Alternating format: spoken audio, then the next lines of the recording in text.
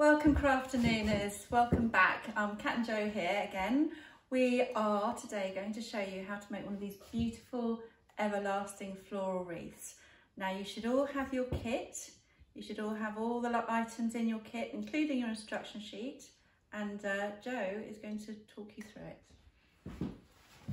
it. Okay, let's start. Okay, so when you get your kit, I would lay out everything you've got. You've got your ribbon. I would put your ribbon to one side because it's quite pretty. We don't want to get loads of foliage on it. Put your wreath ring to one side as well. And just have a good, and your wires, your stub wires, they can be popped off to the side. We don't need those yet. And then I would just have a good sort through what you've got and sort it into genres. So you can just break it into what you've got. We've got some nice grass there. Pop that off to one side. We've got some other grass here as well. And then we're just sorting through what we've got from which we can start building up our picks. Got some bay there. Now the foliage is quite delicate, so you're going to have to be reasonably careful with it. It will take a little bit of handling, but as it's not living, it's not quite as pliable.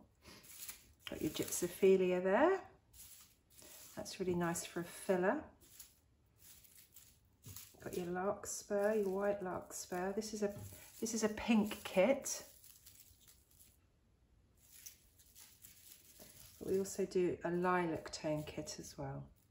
Okay, so I'm getting there. I'm sorting out everything I've got. And then from this, I'm going to start building my picks. These little pink flowers are very delicate, so I'm going to pop those off to one side for now. Okay, that's sorted it out slightly. So you are aiming for as many picks as you can make. So I've been making lots of picks here. Hopefully your kit will have enough to make aim for 6 to 8 picks, little posies of flowers. I'll just demo how I make one of those. Bunch together some foliage, put a pink flower in there too, and then using one of your wires, quite thin these, they're really easy to work with, literally wrap it tightly, carefully and tightly, because as I said, the foliage is quite delicate. Wrap it round and make a nice little posy buttonhole from which you're going to place on your wreath kit, and then just twist that wire back on itself, and you've got a nice little posy there to work with. So I've used most of my foliage here, all of my foliage, to make my little posies. I just need to tidy them up a little bit. Okay, so I'll just demo what I'm going to do now. I'm just going to cut off the length of that wire. It's tight against itself. And I'm going to try and make the stalks quite short. And I'm going to do that for each of the posies so they're ready to lay on the ring. So my posies are all ready, my picks are all ready. I'm going to grab my hoop and my jute string. The jute is what you're going to use to naturally, it's a nice natural look. And you're going to bind all of your posies onto your hoop with this. So leave a little bit of a length because it may be that you want to use that at the end to fashion a hoop and hang your wreath. So just literally wrap it a few times, nice and tight, and then just tie a really basic single knot, but keeping it as tight as possible because you want it to have a bit of traction onto that hoop, onto that ring. And then I'll do another one as well. So it's nice and secure and a good anchor to pull against. So I've got my jute string attached, which is ready to wrap all my little posies around. But I'm just going to talk a little bit now about the design. I like to set all my foliage off to one side, but you might choose to do some design down the bottom. So let me just demo some of that for you. So I would use my tallest one, and then just work my way around, laying it flat against each other and using the jute to bind it so that it fans out nicely that way. But you might choose to have all your foliage equidistant at the bottom. So again, just choose a couple of posies that look well together, and then you would have tied your string at the bottom there, and then maybe you'll have it splayed out to the side with your bow in the middle. Totally up to you. But I'm going to, for the purpose of this YouTube, I'm going to show you how to do it all down one side. Okay, so my design is all going to come down the left-hand side.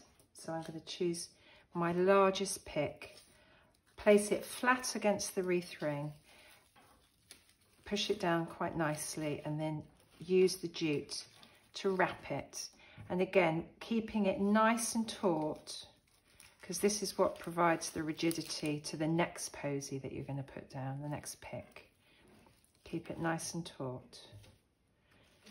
And hold those stems against the floral hoop. It's quite tricky, this bit, but the more you work it, the easier it becomes. You've got plenty of jute, so you can afford to wrap a couple of times.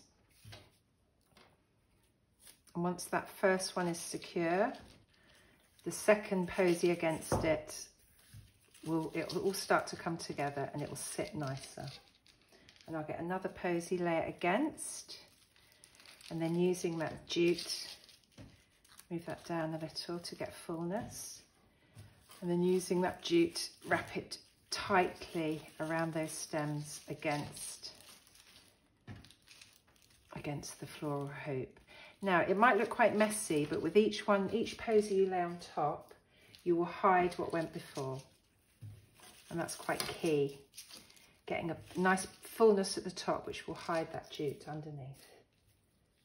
Put another posy down, lay that there. Tuck a bit behind and keep wrapping.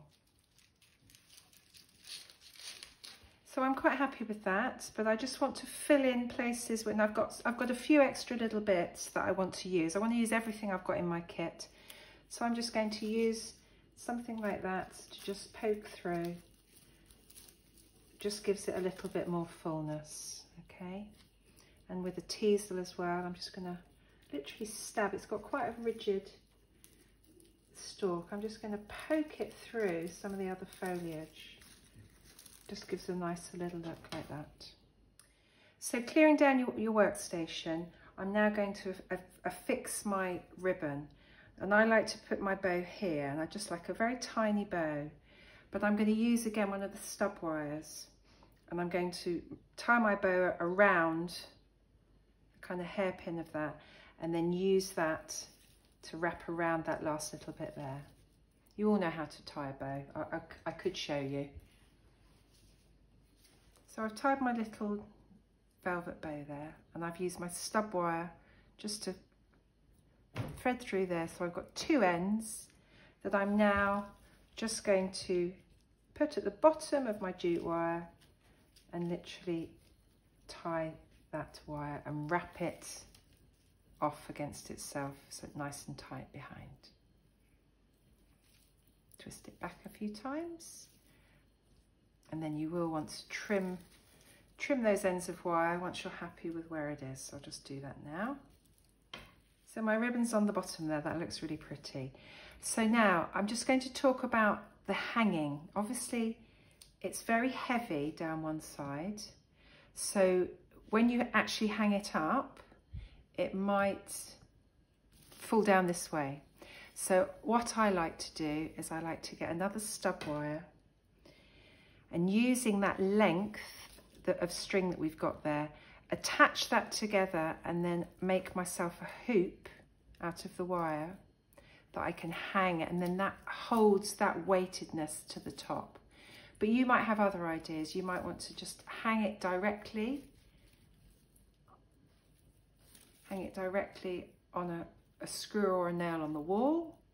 But bear in mind, it will be weighted. So if you want it all down one side, you're going to need to put a rigid hook there with the stub wire. Have you finished? Yeah, I've finished them. Looks amazing. They look pretty, don't they? What's the difference? So we've just got two different colour hues. We've got lilac tones that pick out with the purple, and then we've got this lovely dusky pink ribbon with some more natural foliage. But they're really lovely. They're available made by us, or they're available as a kit on our Etsy store. Etsy store, along with other kits to make macrame yoga mat straps and pot holders and a whole host of other things coming your way. Yeah, so go and have a look. Thank you Lots of very much. mindful making by Crafting in Hove. Thank you.